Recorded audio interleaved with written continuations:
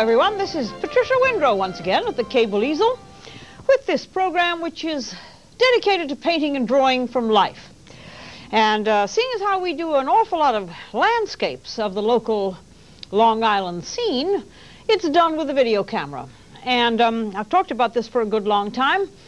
And here we have a shot taken a few weeks ago of another one of those wonderfully beautiful coves here on Long Island. This one happens to be down near East Moriches, and it's shot looking north. So that is one of the things that keeps us coming back again and again to this wonderful place. And to the east is the town of Southampton, and to the west is obviously the town of Brookhaven. And these things happen on the coastline on this island because of the wonderful proximity that it is to the Atlantic and to the Sound and to the Great South Bay. All these lovely forms take place. And this one happens to be a particularly wonderfully composed landscape. It's got all the elements that I continually talk about and hope that people look for. I love a high horizon line, in other words, because it means that a great deal can take place down on the foreground, and the foreground is the trickiest part of any painting. It's the thing that either makes or breaks a picture.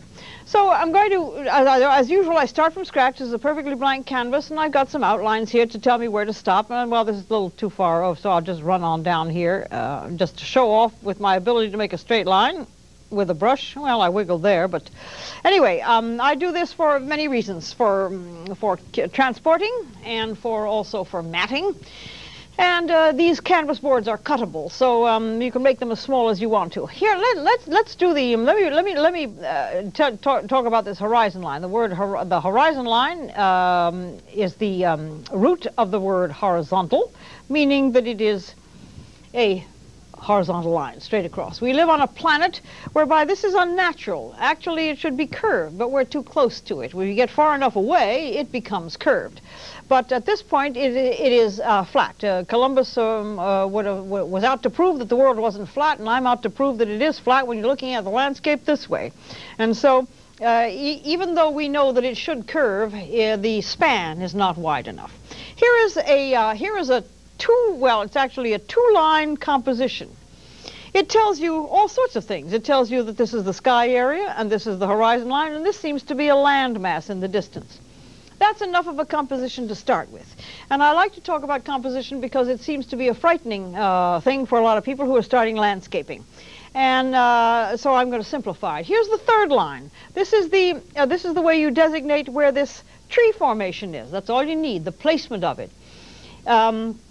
And then there's another little one here, and then is going to come another single line, if you want, that is the shape of the coastline, and it goes in a sort of a diagonal, which is what I'm always after. But it has these lovely patterns that make for such interest here in the foreground. These continue out to the little rocks out in the water, and here we have the approaching the foreground, which is where I said earlier a foreground is one of the most difficult parts of a painting, and I don't think too many people pay enough attention to it, so I'm going to try and pay attention to the foreground now.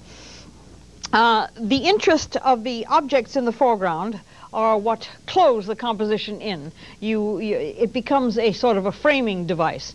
And here is this, here in the very close foreground are these rock formations. Just going to place them. I'm not going to attempt to draw them now, but just I'm going to place them so that you'll be able to, so that when we get to it, you can see the evolution of this kind of composition. And these occupy a nice lot of room over here in the foreground. And intense shadows make for a very dramatic look, and it also gives you the dark and very solid anatomy of a rock. Rocks are very hard substances, and when they are painted, they ought to also imply their texture. And that can be best done by having brilliant sunlight on them and have the shadows as dark as you see them here. Some of them are lying in the water. And whatever is happening here in the foreground, here is the water, here's the line of the wet sand, and here is the dry sand, and some nice little interruptions in this foreground of patterns of very peculiar shapes, but also very understandable. We understand these shapes. Later on, as the painting proceeds, this rock will be put into the water, and then this line of let me see. This one ends here, and then there is then there's some larger ones. So the closer they come to you, the larger they become, and the more solid. They can be interpreted in a sort of an impressionistic way in the distance, so that these could become nothing more than just dots as you paint. But this is the general feeling about how you compose a picture. Somewhere back here, there is a paler area. It is so distant that there is no detail, but it obviously is some sort of a shoreline against the land mass. So here is composition. It looks as though it is complex, but it actually isn't when you are working from a subject matter. It's when you try to invent that you are in trouble. And unfortunately, a lot of other programs just tell you that you can begin to apply paint to canvas and not worry about composition. And I'm here to prove otherwise. Well, as usual, you work against, not just for the television program, but you work against time when you're out there in the open. First of all, time passes, and lighting changes, and the day becomes shorter and shorter. So the idea is to work as quickly as possible when you're out of doors, and then to refine it when you get back to your protected and closed environment, whatever that may be, whether it's the attic, the kitchen, the basement, a studio, or just the backyard.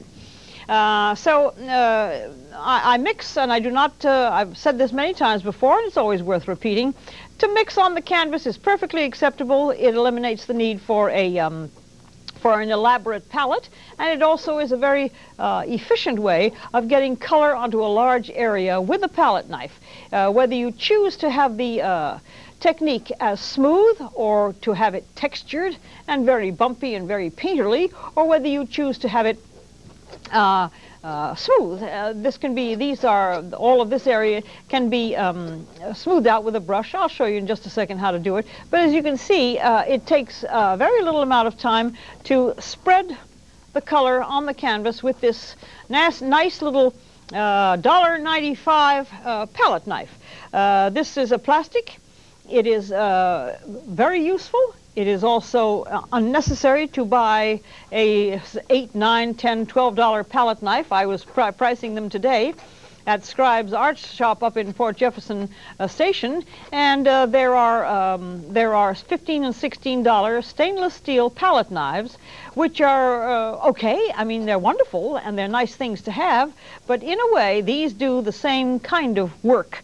So spending tremendous sums of money on these supplies, it can wait until later when you learn to know the difference between the bouncy and springy quality of a stainless steel palette knife and the little bit more resisting quality of this knife. However, it does the same thing as the other one does. It wipes off perfectly clean, so that when you want to go to the next color, you have a perfectly clean palette. That's the price mark. That yellow is what is the price. We'll take that off. But here's the side that's important, and the light is shining, telling you that here's a pristine and clean palette knife ready to go on. Well, I mentioned the business about smoothing this out a little A sable brush. A lot of people say never put sable brush on oil. Well, that's always a dangerous thing to say, never, because all things are possible if the effect that you're after is achieved. All I'm doing is to get rid of a few of the obviously palette knifey forms here, because I have done palette knife paintings before and have left them exactly like that, but this is going to be a painting with a smooth technique. All the techniques are acceptable if they're well done, and so there is no this is better than something else. There, we have here what I call the quite wonderful cloudless Long Island sky, and that happens during the year very, very often, and it's always very wonderful to just not have to worry about clouds, and it also gives a feeling of enormous tranquility. I find that a cloudless sky works very nicely on the psyche. You find yourself perfectly willing to accept this somewhat cut-out background, and without any grading of color, with no blending to the horizon. This happens occasionally on very clear days when there's been a good front coming through, and there is no atmosphere to worry about. So a cloudless Long Island day is where the cloud is where the sky is a very friendly thing to paint. It does not require a tremendous amount of attention. No blending and no clouds. So here the landmass, away off in the distance. I'm going to put a little bit of purple in that to lower the green value, because we are not at the time of year yet, at least this shot wasn't at the time of year yet, where everything is extremely green and summery. There is still a few places where the great foliage areas haven't turned what I call summer green. I'm not fond of summer green. It's very hard to live with. It's also hard to paint convincingly. So these subdued greens are accomplished by, and I really must remember to tell you how I mix these colors, because the letters that I get from people saying you don't tell us often enough how you reach the colors. All right, so the color, this color is the base, of course, is a small amount of white, a touch of my favorite green, the only green that I'll spring out of a tube, which is sap green, and then some burnt umber and some yellow. It has made this tone, and a touch of the purple, as I told you, to reduce the intensity of green. I was complaining in the art shop the other day that the paint companies have not seen fit to produce what I call an interesting, deep, rich green. I don't know why. They want you, the painter, to mix the wonderful deep greens which are just about everywhere in landscape paintings, and I probably ought to put out a line of paints called just plain green, and then maybe I would stop complaining about the fact that greens coming from the tube are really unattractive and have absolutely nothing to do with nature in general. Well, here we have two colors. We are now working towards the foreground, because I always work from the furthest part away, and it is a somewhat interpretive, but it is also extremely easy to recognize that this is the distant landmass. And while we're focusing on that, I'm going to show you just the way one can interpret a small white, apparently a small white structure way off in the distance here. And it does not have to be anything more than just a suggestion that there is human habitation way off there in the distance. There is no possibility of being able to determine exactly what it is, but it is off there. Brilliant white in the sunshine, but it's a something.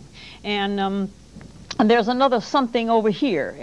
Just some pure white out of the tube will tell you that something is happening over here, and that's what makes it. That's what makes oil paintings so genuinely fascinating. I do believe that there is a sort of a cliff arrangement way in the distance there that has a sort of a rosy tone to it, and I'm going to interpret that just by the rosy tone is obtained by some of the green that I use, a little bit more white, and a touch of what the paint company calls flesh tone, a dumb name for a very useful color. I rarely use it, almost never use it in portraiture, but I sure do use it in landscape painting. So if these are bare rocks with just some growth above, then that's all you need to do to interpret that one. Then we have here once again, the use of white as a base.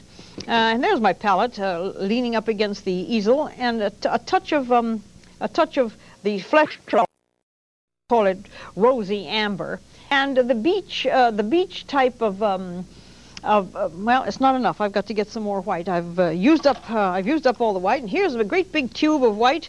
That is the only way to buy this. Do not buy small tubes of white. You go through them much too quickly, and when you're out there, you'll find that you've run out of it, and your whole painting day has to come to an immediate end by not having enough white with you. The white is the basic color of almost everything that you paint in landscapes. Here is that beachy color, still a little bit too dark, and put on rather thick because oil paintings are interesting for their texture as well as for their color. And a little bit of texture is always very important. So we have here this is part one, obviously. I mean, everybody knows that I do these landscapes in two different parts, part one and part two. This is part one. It has a name, and I shall, as soon as we come back from the break, I shall tell you the name of this cove. There are so many different names that I'll tell you what it is when we come back. In the meantime, just let me take a quick break, and I'll need to squeeze some more white out, so I'll be right back.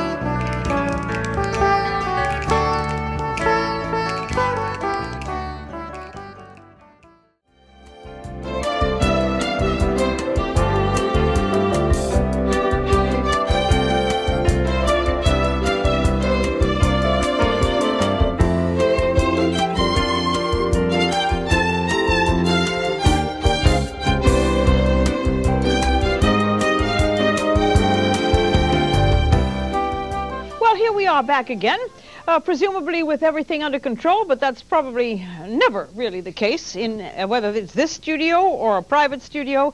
There is always a certain amount of chaos taking place. All right, what I have just done is to mix some color, and the base is white, a touch of the Moriches medium, which is what I always use, a touch of what is called manganese blue, and some spectrum violet to get the tone which looks to me like one of those wonderful rich deep colors that Long Island waters get at certain times of the year, and they are not found in the tube.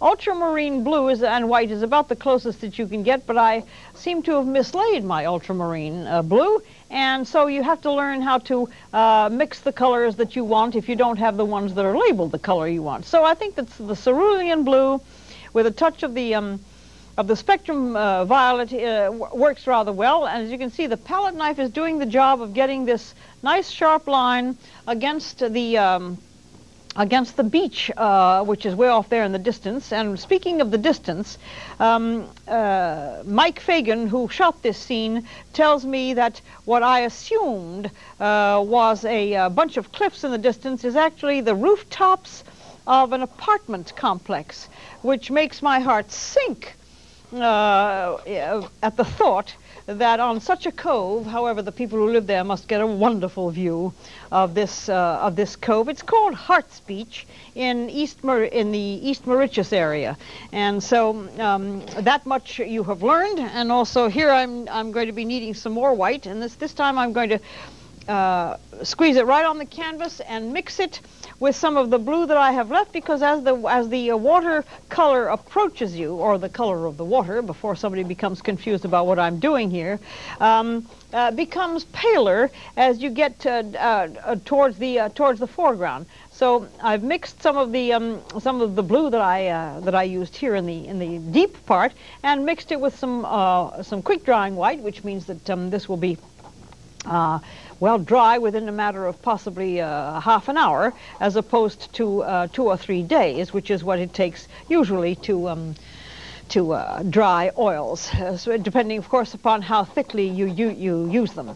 I'm blending, as you can see, as I go along somewhat to get the texture of this water, and as I see over here, through some wonderful whatever the cause of this lovely pale blue diagonal line is that's way off there in the distance, it is there, and it's what makes working from life so interesting.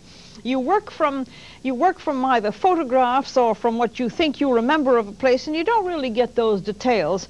And that blue line is inexplicable. I'm not quite sure why it's there, but something is happening on the surface of the water, which has done it. And I think that you'll agree that it makes for interest in the final composition. As I'm coming forward here, this blue is beginning to change in tone. I'm going to go right over those rocks because I need to prepare the background to paint the rocks.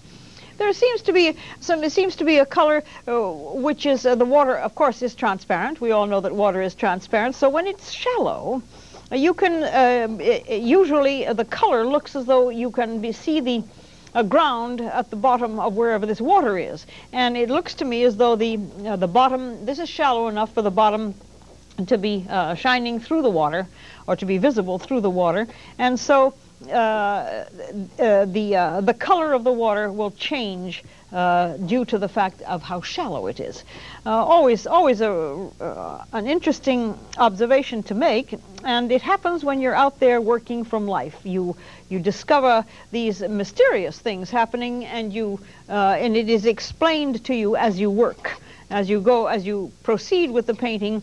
And if you do question what you see, and I sort of apparently question what I see a great deal of the time, you realize that it's got to do with all sorts of conditions, namely the time of day as well as the shallowness or the depth of the water. So here we have the application of the blue for this cove, and it's going to have to be worked at. But I need to get the color on so that I can blend and paint, as it were, with the existing colors. This is the way that you can be pretty well assured that you're going to be getting an accurate, or at least an acceptable explanation of what it is that happens with the water, because many times the change of water surface, the wind conditions and so on, will change the color of the water dramatically as time goes on. And I'm going to blend these two. As you can see, I've got this sort of semi-transparent sandy beach bluish tone here, and it is gradually blending off into the darker blue, which is further away. Many times, water, when it is close to you, is darker than it is in the distance. So, getting out there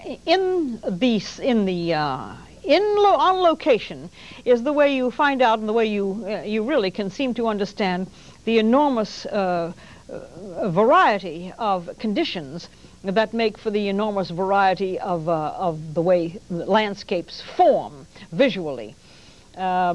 These wonderful coves here are really peculiar to Long Island, because Long Island has got a very erratic coastline. Seeing as how it used to be part of Connecticut a very, very long time ago, when the Wisconsin Glacier pushed the southern shore of Connecticut down in and formed Long Island, and also the water rushed in and formed Long Island Sound, which is a rather unique body of water, and which makes the weather conditions really very erratic. I've been told many times that Long Island Sound can be compared to a fireman's hose turned on into a bucket. water. It is a fascinating body of water, but it's also extremely dangerous and very unpredictable. But these little coves are, and as I'm talking to you, I'm blending this and trying to get some feeling of the difference between the way this water towards the shoreline it changes in tone and why. So the deliberate strokes are the thing that I'm always concerned with, and the lack of explanation of what the deliberate strokes are supposed to do in some of the programs that I've seen bother me. But here I'm going to give you some feeling about how to give some motion of this water surface here. There are little waves that are forming, and they are working their way towards the land. A condition that I'm not quite sure I understand, but this is what I see, and this is what you can pick up when you're Oops, wrong. That's not right. You take that right off. The pattern of these little waves on the surface are important because they can tell you very much which way the wind is going. And I've always said you have to be a reporter when you're doing these scenes. And I'm going to do what they call unpaint these in a minute. This is putting these on, and when I unpaint them, you'll understand what I mean. They will become much more subtle and much more believable. If you can't make your audience believe what you're talking about, then you failed, and you have to keep at it until you can certainly make it very clear. So these little wavelets can now be reduced to just a sort of a suggestion of what they are by activating the oils before they dry too quickly, and by giving you some texture of these painted but yet unpainted waves. I try to explain this business of this technique because it took me a long time to figure this out, and maybe if I could save you all the years that it's taken me to figure this out, it'll be of some use. You can pull some of this pale color up into the darker ones, and that'll give you also another maybe understandable technique explanation of these waves. Here, in the time is running out on this first half, and so the second half is going to have to be devoted to doing the land. But in the water, there is a whole mess of rocks, and we'll just do the ones in the distance and see whether or not an interpretive way can be done to give you some illusion that there are rocks way off there in the distance. And here they are, just sort of little dots in the water, nothing elaborate, and just a question of suggestion. That one doesn't go out too far, and there's some nice white things there throwing some lovely reflections. And here's a great long line of, obviously these are old jetties, or I'm sure that they're old jetties that are either no longer in use, or the tide is so high that it's covered up the bottoms of them. But here is a general, this is the dark color first, and the light color will go on to show the tops of these rocks and these jetties. The need to just be interpretive at this point is very important. Well, very important. It's somewhat important, and it's going to. Let me just put one reflection in before I kiss you all goodbye. Here is a white something on the end of this jetty, and here is the reflection below it. Now that should tell a story, and it did not take very long, but it did take some observation. In any case, this is the end of this particular phase of doing Harts Beach or Cove down near East Moriches. And please, I hope that if this is interesting enough, you'll tune in for the next half hour, whereby we resolve the painting of the land and the rocks in the foreground. Thanks for watching. I hope you enjoyed it. Bye-bye.